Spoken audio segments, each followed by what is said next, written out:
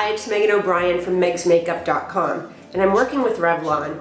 We need to use this as an opportunity to talk about our fears of lip liner. I remember that look when people would use that dark brown eyeliner that would dual as a lip liner, but it didn't really. It never looked good. Actually, it looked awful, and then it would be paired with this nude look. I think it made people afraid to use their lip liner. We have Revlon Colorstay lip liner, and it really does the job, ladies. It's fantastic. It goes perfect with Revlon's super lustrous lipstick.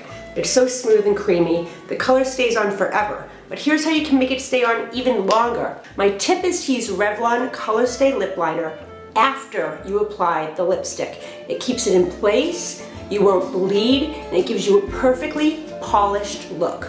Perfectly gorgeous.